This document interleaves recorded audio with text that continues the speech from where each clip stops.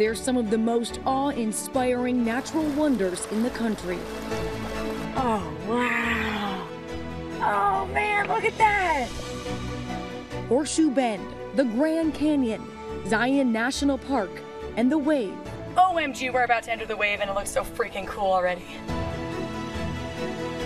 I saw some pictures from the Instagram, so we decided to come to here for our summer vacation. These stunning backdrops lure millions of visitors with the promise of a perfect post. People are just taking selfies and not really enjoying where they're at. It's kind of like, oh, I got my selfie, let's go home now. It's a social media goldmine, but for some locations, Insta popularity proving to be too much of a good thing. Social media has focused so much attention on particular places that they really are at risk of being loved to death.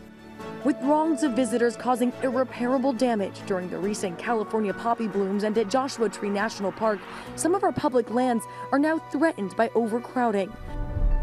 We set out to see how these national treasures are dealing with crowds being driven in part by social media. Horseshoe Bend was once a little-known spot in Arizona where locals would hang out to catch the sunset. But almost overnight, an overlook that once saw 4,000 visitors a year began seeing 2.2 million visitors a year. That's over 4,000 visitors a day. 2015 was when it really exploded. That's also when we saw this huge rise in social media, especially Instagram. I think it's a huge contributor. We provided the railing so people can take that safe selfie. That new railing, a part of a larger effort to manage the explosion in crowds, which were causing trash buildup and safety concerns. And how important is that, keeping up with the infrastructure? Well, if we didn't invest in the park, we would see a lot of resource damage. When you add 2 million visitors to a place like Horseshoe Bend, you have to manage human waste and trash. We just left Page, Arizona, a place dealing with this onslaught of tourism, now heading to the Grand Canyon, a place that knows tourism really well. We're gonna check out the North Rim, which people tell us is supposed to be a little bit quieter. Holy smokes. Welcome to the Grand Canyon. Oh my God, I love it. Jerry Ginsburg has spent the last 30 years photographing every single national park and many of our public lands. One thing that makes me very sad is to see canyons and forests and trees that were formerly very pristine just completely destroyed. And with a greater influx of people, it creates more wear and tear, and eventually, given enough time, they'll lose their scenic attractiveness. For young and upcoming photographers, many of them use Instagram as their medium. So why shouldn't they be given a chance to go take their Instagram photos at the same places that you were able to take your photos 20, 25 years ago? I hope they are. I hope they can and do that and give them fresh interpretations. They may have to go out on their own and find new and different places to create original images. Right across from the south rim of the Grand Canyon, one of the busiest portions of this national park, here we are in the North Rim, and it's almost complete solitude. We went to Horseshoe Bend day after yesterday. That's where we met Chad Rosso, who had just come from visiting Horseshoe Bend. What made us go there was the whole Instagram blow up, and this is a completely different experience. How would you compare the two, Horseshoe Bend versus North Rim? This is, like you said, solitude, and that's a zoo. And yet, just 2.5 hours and one state away, Zion National Park, only 15 miles in diameter, attracts 4.5 million visitors a year. That's nearly 2 million more visitors than Yellowstone receives at a fraction of the size. We're definitely having issues keeping up. Why don't you guys go in the back? Allie Baltris has been with the National Park Service for nearly 30 years. How many do you have? 7. All right, we'll get you on the next one. Back in 2012, we had really no lines. So if you had told me that I was going to be running a shuttle line and have people actually staffing the shuttle line in order to board shuttles, I would have laughed. You know, we started seeing more crowding around 2013, and then it just kept going up from there. It's late morning and this line is still hundreds of people deep. The park ranger here tells us that it starts at about 5:45 a.m. and it stays this way all the way through 2 o'clock in the afternoon.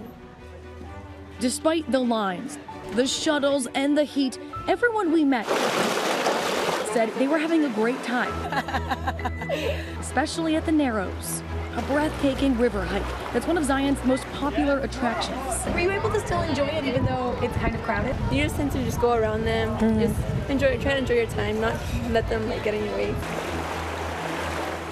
But not every Insta-famous location is open to Zion-sized crowds. We're about to enter the lottery to see if we get to hike the wave, but we were told that we probably have a better chance of winning mega millions. Every year, more than 150,000 people apply to visit the wave, a rock formation on the Arizona-Utah border. But just under 10,000 are selected. With only 20 visitors per day, the wave is one of the most restricted public lands in the U.S. At 9 o'clock, we'll draw for 10 selected spots. Inside, we meet Paul Laboulette. You keep coming back. Yeah. A German tourist who's applied 5 times. It just looks so cool. I want to do it. When did you first see a picture of the wave? Probably on the Windows screensaver. That Windows desktop picture made the wave one of the first ever viral destinations. The wave has been featured on social media, and we're seeing really a dramatic increase in the number of people that want to come out and visit. Mike Herder works for the Bureau of Land Management. He says the agency is considering opening the wave for up to 96 permit holders per day, in part due to high demand. That's more than 400% the amount of people that we're letting in now. What we're doing with the wave really is doing an environmental assessment. Can we in fact increase the number without tipping that balance where solitude is lost? And it just becomes a line of people that are coming through this spot. So what are the dangers of this? Potentially spoiling a beautiful place. It would be very challenging to put 96 people into the wave because it's a relatively small feature. Taylor McKinnon from the Center of Biological Diversity worries that the feature is already endangered at current use levels. It's an American right to enjoy public lands, but it's also our obligation to ensure that we're not ruining these places. These, very fine, delicate sandstone structures. Even under the current use levels, we're seeing impacts that the BLM never anticipated. While exploring the trailhead near the entrance to the wave, Taylor showed us one of the reasons why this area is so protected. Here's a great example of the soil crust. It's actually alive. When it rains, that crust allows the moisture to actually absorb. And it's very sensitive to people and to being stepped on. And here you can see where old footprints. Yeah, look at that right there. These old footprints have destroyed it. Taylor, I'm not going to lie. This kind of looks just like a plot of mud. It does look like a plot But you're of saying mud. this is important? The soil crust aesthetic, unfortunately, doesn't nearly match its ecological importance out here. Our chance to further explore this delicate ecosystem rests in this bingo cage. All right, first lucky person is number 10. Do you want it? Do you want it? This is number 11. Yeah. What did you think when they called your number? Excited. Yeah. 4 a.m. wake-up call. We are up and ready, heading to hike the wave. We set out just as the sun was rising over the desert with Corey Unsworth, who's been leading tours to the wave for 5 years. We are currently in Utah, headed towards the wave. And when we finally arrived, this is the first thing they see. It did not disappoint. Is it everything you thought it was going to be? Gorgeous. Yeah. For Corey, it's all about striking that delicate balance between nature and those who are seeking to bask in all of its glory. You're a tour guide. Your company would benefit if they opened up more tours to the wave, yet you still don't want more people in here. No, the reason I do this is because I love it. This is one of those spots you don't yet have that overcrowding sensation, and so it's nice that we still have a few places around that we can go and still have a unique experience on our own. For Nightline, I'm Maggie Bruley on the Arizona-Utah border. Hi everyone, George Stephanopoulos here. Thanks for checking out the ABC News YouTube channel. If you'd like to get more videos, show highlights, and watch live event coverage, click on the right over here to subscribe to our channel, and don't forget to download the ABC News app for breaking news alerts. Thanks for watching.